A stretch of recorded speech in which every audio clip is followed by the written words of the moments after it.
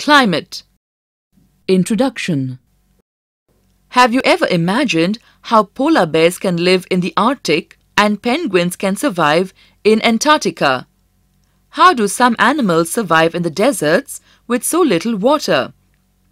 Well, that is because these animals have certain special characteristics that enable them to live in a particular climate successfully. These special characteristics are called adaptations. We can define adaptation as the way that makes it possible for an animal to live in a particular place. Balloonfish. Why a pufferfish is also called a blowfish or a balloonfish. The ability of an animal to adapt to an environment, besides climatic conditions, depends on the availability of food, nesting sites, and the population of predators. For example, a pufferfish can blow itself up into a balloon to several times its normal size by swallowing water or air. This adaptation helps it to protect itself when threatened by a predator. Hot and dry climates. In hot and dry climates, water is scarce, and animals need adaptations to conserve water. Most animals in dry climates can get water from the plants they eat, particularly succulent ones such as cactus. Some animals also get water from fluids of the bodies of animals they eat. Because water is scarce, animals here develop means of conserving it. Let us look at some adaptations that animals make to the hot and dry climate. Tropical and temperate climates. It is hot and humid in the tropics and quite warm in the temperate regions. Hence, animals found here have adaptations mainly for regulating temperature and for faster evaporation of water so that it doesn't get too sticky and uncomfortable. Evaporation of water from the body leaves a cooling effect. They do so by active sweating, panting, and licking.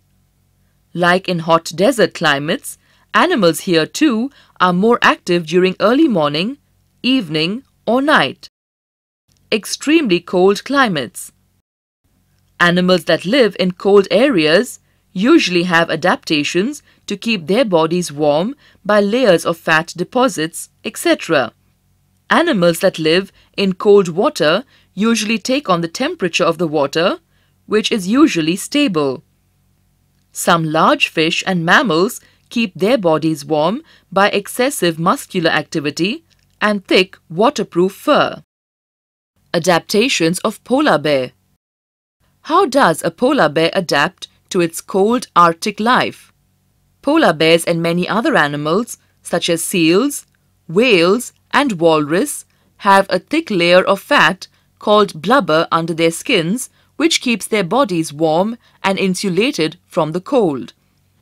The white fur of the polar bear is a good insulation from cold and also helps it to camouflage from its prey and enables it to hunt well both on land and in the water. Female polar bears dig dens in the snow where they might hibernate, that is, remain inactive or dormant during the worst part of the winter. This allows them to survive without food or water during the cold winter season. The fat stores of the body get converted into energy for body to function during hibernation. The cubs are born in the den. Penguin adaptations. Have you ever wondered why penguins huddle together? Penguins are found in the Antarctic. They huddle together in groups to stay warm and fight their enemies. The male penguins huddle together to protect the eggs laid by the female counterparts from the severe cold. If exposed to the cold, the egg gets destroyed.